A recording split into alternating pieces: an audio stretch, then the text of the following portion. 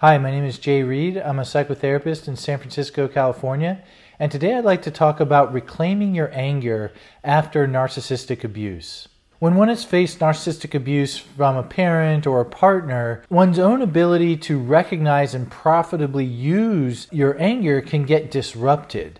And today I'd like to talk about how that comes to be and also how that ability to recognize and use your anger can be incrementally restored. So let's start with why one often has to learn to avoid and or deny one's own anger in the course of being abused by someone who's narcissistic. Well, if there's an imbalance in power between the narcissist and the survivor, which there inherently is when the narcissist is a parent and the survivor is a child, and oftentimes even between adults, but one of them is narcissistic, enough tactics get employed that it's experienced as though there's an imbalance in power where the narcissist holds the power and the other person doesn't. So when that's encased, anger is sort of a non-starter for the survivor. Consider the child with a narcissistic parent. The child needs to find a way to believe that the narcissistic parent is willing to care for him or her. I mean, that's a matter of survival. And this point about believing that your parent is willing to care for you, I think is a really important one. There's a guy, Alan Rappaport, who wrote about this in a group here in the Bay Area. And in essence, it's like the child's determination of is my parent willing to care for me if and when I need them? That's a matter of existential security for the child. And the child will do and believe sort of anything to make sure the answer to that question is yes for him or her. And then let's consider just how fragile the narcissist's self-esteem is in normal just ebbs and flows of everyday life. They carry that deep sense of worthlessness, and any failure for others to comply with the anecdotal sense of inflated superiority results in a profound, I think, collapse within themselves, but that gets manifested by devaluing those around them so they feel propped up again. So they can feel easily wounded just by sort of, someone not showing overt amounts of deference to them. So in that kind of psychological ecology, there's really no room for the other person, the survivor in this case, to get angry and for that narcissistic person to accept and respond helpfully to that anger. The narcissist I would submit, would likely deny, devalue, or dismiss the angry party. And if that's not possible, then they will likely abandon or reject that party. And, for the child, that can't happen. They need that parent, psychologically speaking, to survive. So they have to avoid that outcome at all costs. So in this way, it's sort of adaptive for the child to stow away their anger felt towards the parent, because that parent is so, again, fragile, they cannot take it. And what's worse is they will then come down even harder on the child, or even threaten them with the worst, which is to just discard or dismiss the child who fails to prop up that artificially inflated self-concept that the narcissist carries around. So in short, it's just too dangerous for the child to feel their anger, let alone recognize how useful it is to have access to our anger in the world. And just a point that maybe underscores what feeling at odds with one's anger after narcissistic abuse.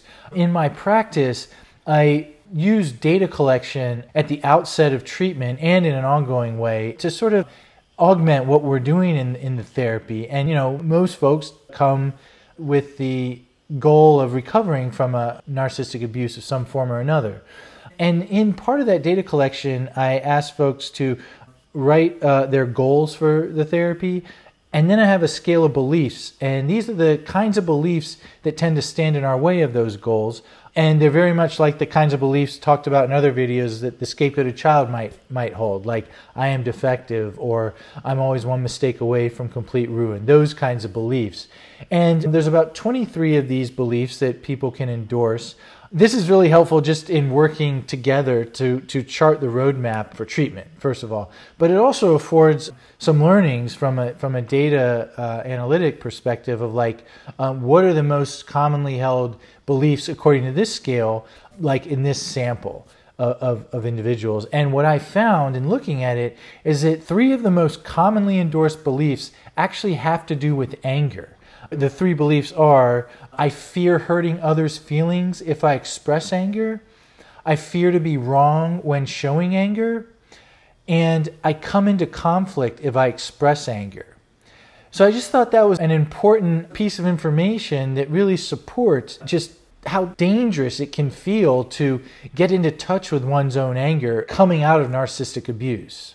I think the belief of I fear to be wrong when showing anger is particularly important because survivors of narcissistic abuse, I think, have likely faced the response from the narcissist that there's something destructive, unfounded, even crazy about their anger or the reasons why they are angry. And as that takes root and happens again and again, the survivor may kind of reflect on the times they happen to have gotten angry and kind of carry that narrative and sort of offer it up as like, well, when I've gotten angry, I really flew off the handle and I said this or that to this person, or I did this or that. And what I've found, at least, again, this is anecdotally, but in no cases has someone actually physically harmed somebody.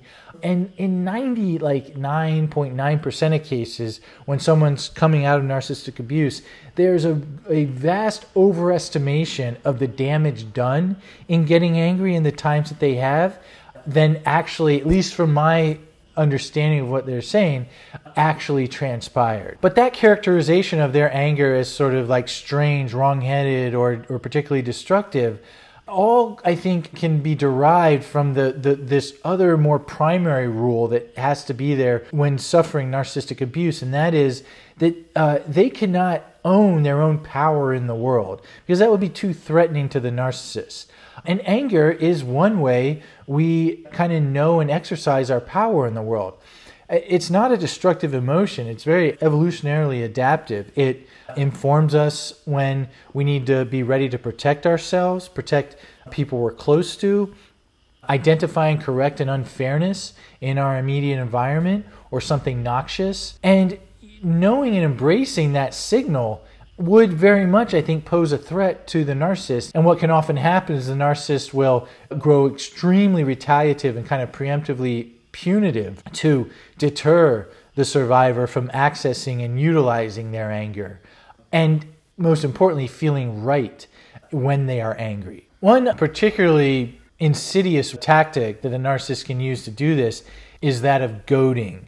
In that case, it's a narcissist will say something very provocative, angering to the survivor, and in a way that sort of just is meant to infuriate that survivor.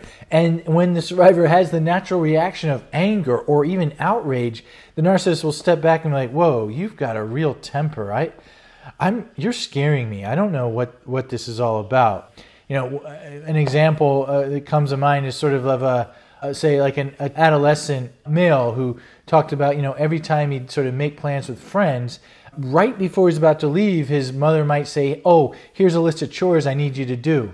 And he would just grow astonished in her lack of sensitivity and care for what he was about to go do and how much he was looking forward to that, and would grow very angry. And then she would, make that into the problem, his mother, who seems narcissistic, and say, my son will scream and yell at me and for no reason.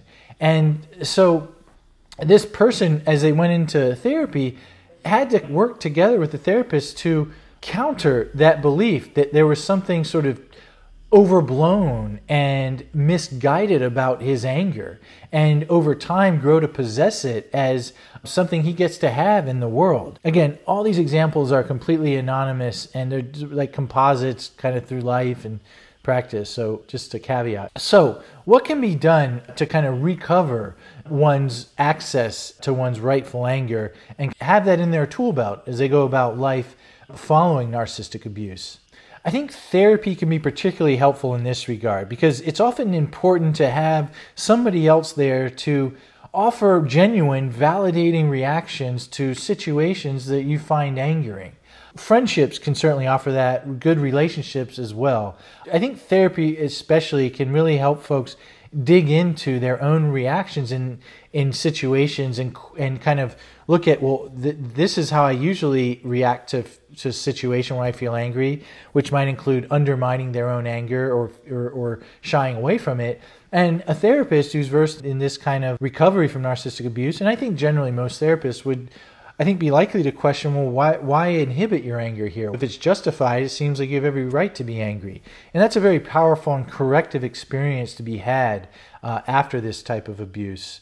And again, I say it probably every video here, but noticing and tracking your breath when you're angry, because that adds a sort of level of continuity and manageability to the anger, which may not have been felt before. I would offer that it's going to be pretty uncommon that one finds oneself as angry as they found themselves in relation to the narcissist, particularly if that narcissist used goading as one of their tactics. I think a narcissist has ways to just do things that are just so over the top, mind-blowingly angering, and that's just not typically the way. I would argue, at least, that's just not typically how the kinds of anger we find ourselves experiencing in the sort of broader world. And then third, I think developing sort of a healthy skepticism towards reactions of invalidation or pathologizing of your own anger. Checking out evidence. Well, I think I really blew my lid in that meeting, and asking maybe a trusted colleague, hey, did I come across as too angry in there? And, find out what they say. And, if this is the issue where it's like trying to recover your own right to anger, I suspect most of the time it's going to be, it doesn't get nearly noticed in the way that is feared by others. And therefore, you have maybe a lot more room to run in terms of utilizing your anger and letting it inform some of your interactions where you find it useful. Well, thanks for watching today's video. And again, I want to thank everybody for your continued support of the channel and these videos and engagement with them. And I look forward to posting another one next week, Sundays at 9 a.m. Pacific time. Take care.